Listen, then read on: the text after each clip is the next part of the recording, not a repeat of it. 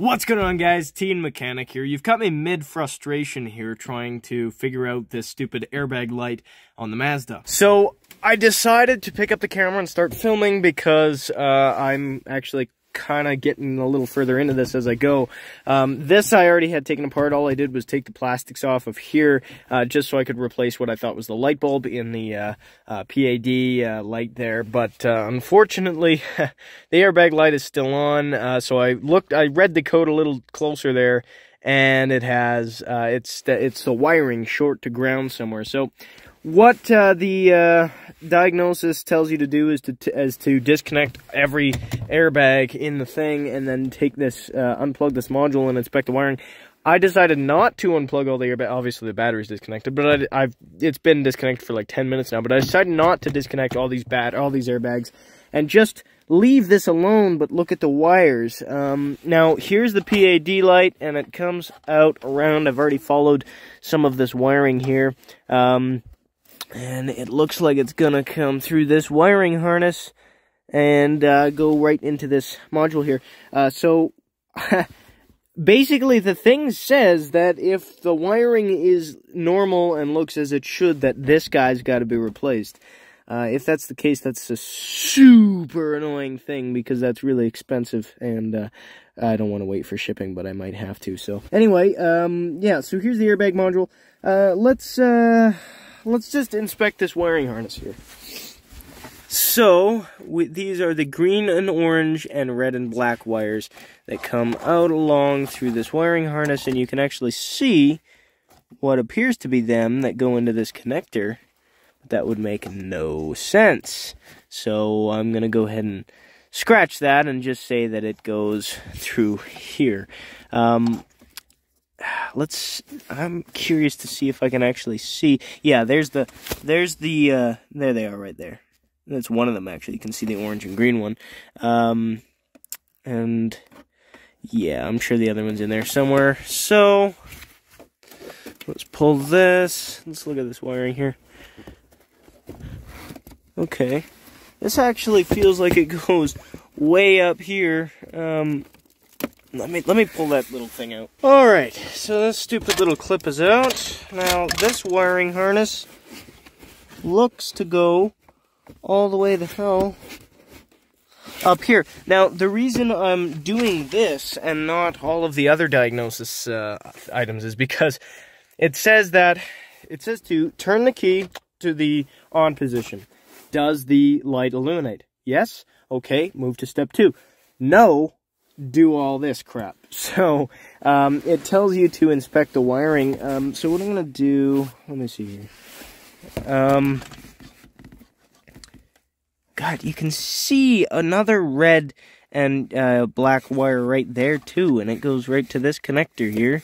That doesn't make any sense now, does it? So, this is where the light wire comes in, and it goes out to here. This doesn't make any sense. Why would it go all the way the hell up here? Like, why would it do that? And then it goes all the way up to that main connector up there. Oh boy, look at that. Miles of wiring. Okay, so we're not gonna have an issue up there, obviously. I could take all this crap out again. I'd really rather not, but I think I'm going to just do it. I'm just going to take all this radio crap out. And if you're wondering why I have this scaffolding wheels here, because they're super heavy, so I put them on the seat to see if I could get the airbag light to trip, but no. Okay, so let's get this guy out. Okay, so this panel will pop up like this.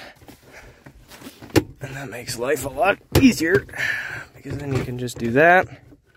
That comes right up like that, and then there's the hazard switch. I'm just going to disconnect it just to make life even a little easier than that. Nope, that doesn't make life any easier.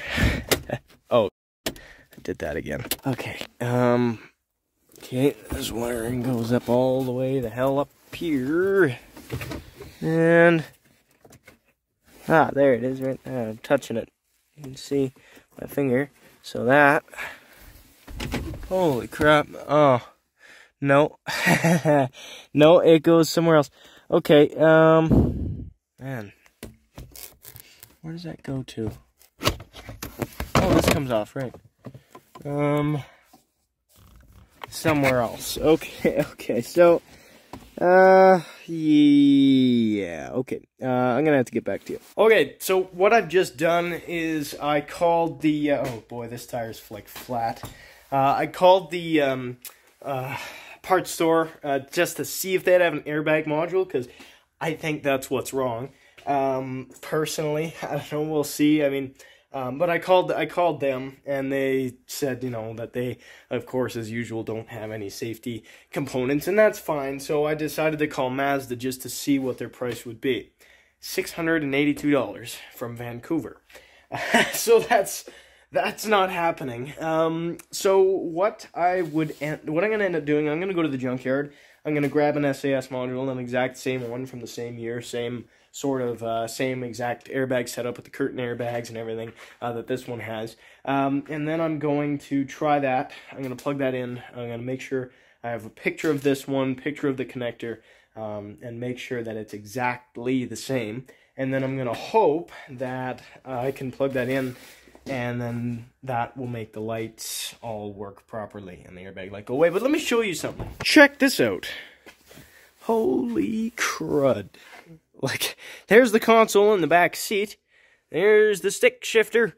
And oh my god, just gaping hole in the dash. This is crazy, guys. Oh my god. Okay.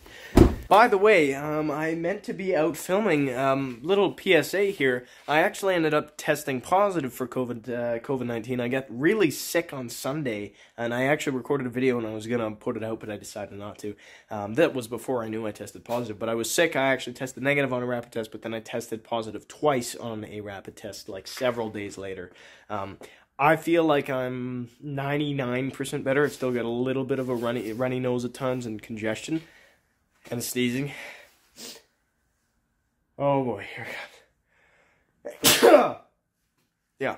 So I feel like I'm like 99% better, but I've got a little bit left, so I'm staying in until I either test negative or I'm 100% better. It's been over 5 days, but I just want to make double sure. But anyway, I felt fine. It knocked me out for Sunday, and then Monday I was walking around and doing things, and then Tuesday I was like, good. But, yeah, and when I say Sunday, I don't mean today. I mean, that was 7 days ago now. Holy cow. But, yeah, so that is why I've been kind of really low on the production, you know. But that's just one reason. Of course, it's mostly an excuse, but hey. So the clutch master cylinder is supposed to come today in the mail, so we'll probably install that in this video. But for now, I gotta go inside and I don't know what I'm gonna do. I'm gonna probably go to the junkyard. And one other thing I need. Take a look at this right here. I noticed this while I was cleaning. This seat belt here is ripped, so that's no good. So I gotta get a new seat belt for that guy. And what else? Oh, the driver's window switch is really sticky. So I got it. Well, not sticky, but like, you know, you have to pull it up like 12 times just to get it to go up. So that's going to be a switch. And I'll get that, an airbag module, a seat belt, and I think that's it. And then I'm going to clean up these headlights because, yeah, those are ugly. And I got to give this thing a wash. But yeah, so honestly, this thing is turning out to be pretty good. Yeah, for now, I'm going to go inside, but it'll be a split second for you. Let's, what was that? What did I say we were going to do? Oh yeah, the clutch. Alright, so here we are, and we're back where we started. Everything is back apart. So now I have to figure out how to get this master cylinder out, because I looked at... I don't know where I even put it now. Oh, here it is. I looked at the new master cylinder, and it's kind of a weird setup, and I'm not exactly sure how it, well, will come out. Go in should be easy, but coming out should be, or well, looks like it's kind of difficult, so let's see. And here it is. So you can see how it looks like it just easily snaps right into the firewall. I'm just going to see if it, like, twists and comes out, or if you have to, like, try and find a way to compress these tabs on the old one. So let's see if we can get these lines disconnected first. And let's see here, because Looking down here. Yeah, okay, so there's just a bracket we gotta get out of the way, and lots of these lines. Geez, I hate these things so much, these stupid plastic connection fittings. Okay, yeah, so this shouldn't be too bad. I see this thing. Probably supposed to either push, yep, that's how it works right there. Okay, and yeah, okay, so I'm gonna, I don't know, I'm just gonna go at this. Okay, I know this is kind of a terrible view, but there isn't much else I can do and still film, so looking like I gotta get this thing off here. So let's see if that comes off.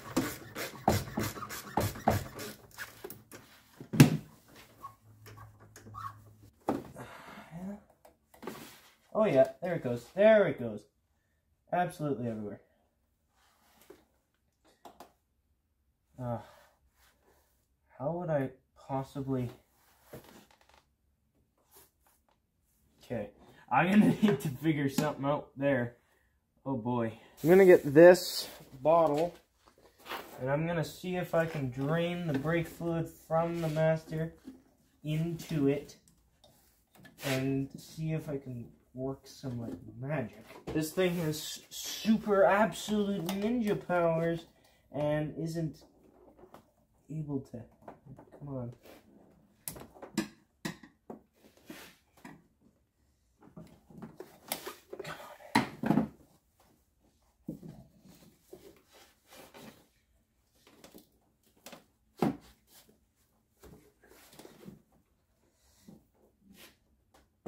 There we go. Okay, let's try that. Let me see if I can... I can't just... And there we go. I'm actually catching it. Alright, so the brake fluid is drained. That was a really annoying thing, but it's drained now. Actually, there's still going to be fluid that I'm going to need to catch, so let me try and do that.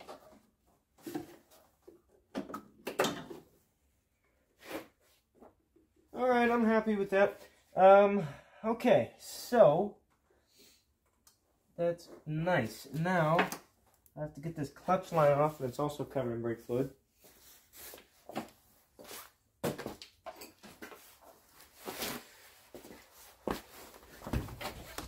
So the fluid feed line is good. Now I just need to find a way to get that clutch line off. So this is the setup with the new one here. You can see this little... Ah, I see how it works. Okay. So I need to see... And it's on the bottom, of course it is. So, okay. I'm going to see if I can get that little thing off of there. Let's give it a shot. Okay, I'm going to see if I can push it down from the top. Not really. Oh, yes I can. Okay, that just happened. Alright. So I need to figure out exactly how this line goes in, because I don't think it just pulls out, and I certainly don't want to be responsible for ruining this brand new clutch thing. So let's pull this little thing out and take a look at this. Okay, so the line does just come out. Okay, alright, so I'm just going to pull it. Ah, there we go. Yeah, just comes out. Okay, now I'm pretty sure... So now I have to figure out how to get the damn thing out itself. Alright, so let's climb in under this, or in the car here, and it's still a mess. Up here... Oh, I see, so it does just twist and turn out, like that. But first I need to figure out how the, clutch pedal comes out. Let me look at this here. Clutch pedal just has what, some kind of plastic retainer or something? I honestly don't know. Oh, I see. Yeah, you just push that in. Okay. Alright. So excuse any sort of bad angles, but what I'm gonna do is push this white plastic thing in. And I think it might have to happen on either side, but that's okay. So if I push that in, I'm gonna have to do this off camera, guys, sorry. Oh guys, that was tough. here's the new one. I just destroyed the old one. I just decided that I was totally done with it. Oh my god. That was awful, because you know what? There's a bolt buried in the dash. Way the hell. See that red stud in the middle of your screen? Yeah. So it doesn't look like it's that buried, but you can't get any ratchets up there or anything. Now you can see right through the engine. But anyway, you know, I'm gonna change. You know, for those of you who know me, or maybe I've said it, I don't know.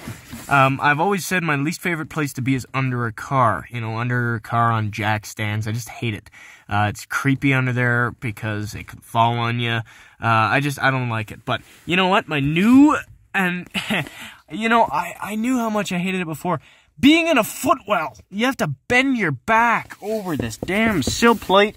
You have to lay on all your tools, and oh my god, it is so freaking frustrating. Anyway, that's my rant. Now, let's go ahead and get this new guy in here. It's still hung up on something. Oh, it's hung up on that very stud, actually. Let me see if I can move this. There we go. Yeah, so we can get the new one in right through that window there. Let's actually try that right now. Let's see, which way does it go? It goes this way. So, let's, this, I'm gonna have to do this probably off camera. Oh, actually, let's see here. Might be able to get away with it.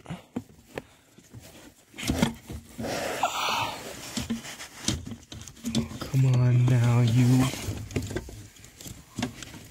Hang on, guys. Yeah, guys, I have to do this off camera. Sorry again. Alright, guys, I'm sorry to do this to you, but I did quite a bit without you, and I'm sorry about that. But I kind of forgot what I was doing there for a minute. I got kind of lost in frustration and a whole lot of stuff. It's quite a bit later now, and I took a trip to the junkyard, actually. Let me show you what I've done. So the clutch master cylinder is in now and reconnected. Now, that may not seem like a giant jump, but God, guys, that was so painful. That was terrible. Like, holy crap. Okay, let me just, okay, well, I'll get into that in a minute. That was so frickin' difficult. Yeah, I'm jamming my hands in the dash. That was one of the most agonizing, awful things I've ever done in a footwell, or even not, maybe not even on a car, but oh, that, like, pulling an engine is easier, because at least you're working on a big thing, right? In this, it's just, oh, cutting your hands up. That was so bad, but either way, enough complaining. I got the master cylinder, everything all hooked in. These quick disconnect fittings are all hooked in and stuff. Oh, you can't see. Are all, hooked in and stuff, so that's good. Now I need my dad to help me bleed it. Also, I took a trip to the junkyard and got a new seatbelt. If you remember, this seatbelt back here was all cut up. This one is now in nice shape, and when I say it was all cut up, it was cut up in one spot, or cut in one spot. Let me show you. If you look at this old seatbelt here, you see that right there was slit, and that is not safe. I'm not going to sell a car knowing that it has a slit seatbelt. Just like this, of all things, is one thing I just really wanted to replace. So I did. I replaced it. It was cheap. Now, another thing that I did is, I already installed it, is the airbag module. So, oh yeah, the console. Right, hang on. Alright, so if you look right here, you see the new airbag module is a different number, and it actually says on this label something about having vehicle-specific information. That's a little concerning, but, you know, we'll see what happens when I connect the battery.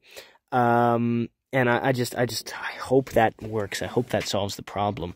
There's a clutch sensor that I broke in the process, so I gotta get a new one of those.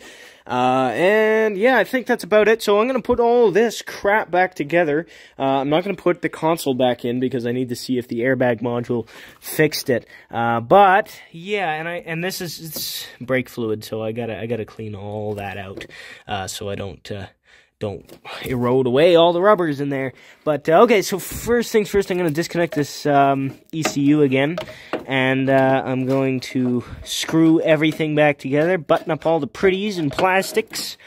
And then we'll be done. So I'm going to do that off camera. You've seen me do it twice now. Alright guys, everything is put back together there. Now I'm just going to double check everything in here and see what I might need to connect.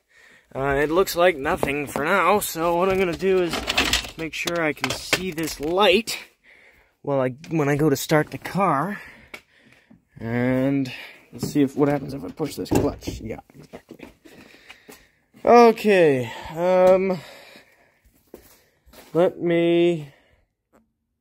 okay, so let's connect the battery and see what happens. First, I'm gonna raise that clutch back up like this, but first I need to make sure that sensor's pushed in. There we go. This right here is the sensor that's broken, by the way, guys. This here, you guys should let me know what that is. I'm not sure which one is the clutch safety switch. I'm not sure if it's that one in the middle of your screen or this blue and gray one. You guys will have to let me know which one's which so I know what to ask for at the parts store. Alright. Let's connect it and see what happens with the airbags. I just hope nothing bad. Ready? Moment of truth, guys. See what happens when we connect it. Oh boy. I'm not sure why it's beeping. What do we have on here? Hazards are on. Yeah. Hazards were on. What else? I don't know. Okay. Let's connect it. Okay, it's beeping, and I don't know what at. What? What is it? What is happening here? I'm scared. What the hell? Alright guys, I don't know. I hope I didn't mess up some kind of computer somewhere, because I really don't know what's beeping like that. What the hell could it possibly be? What's that? Oh, that's OBD. Okay. What else? Airbag light. What does that beeping mean? Is it just that the radio is not connected? No, it can't be that. What would it be? What would it be? Oh, I'm gonna put this console in the back seat. Back here. Because I don't need it right now. I'll move this trim back there. Could it be? Does it think it's being stolen or something? Like what? Here, I just hope it doesn't mean, the airbags are about to go off. Alright guys, I reconnected some of the plastics in there. Let's see what happens. Yeah, okay, the beeping has gone away. Not sure what that was all about. Now, I'm gonna turn the key on from out here. I'm very leery of the airbags. I don't think anything is gonna happen. But just to be extra safe, I'm gonna do it from out here. Oh.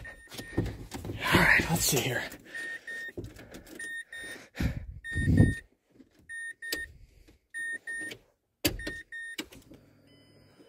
Okay, it's in the run position. Alright. Let's push the clutch. Are we in neutral? We are. Okay, ready, guys? Oh, son of a gun. Okay, so you know what that means. The blue switch is the clutch safety switch. Okay. Alright, okay, hang on. Let's try that.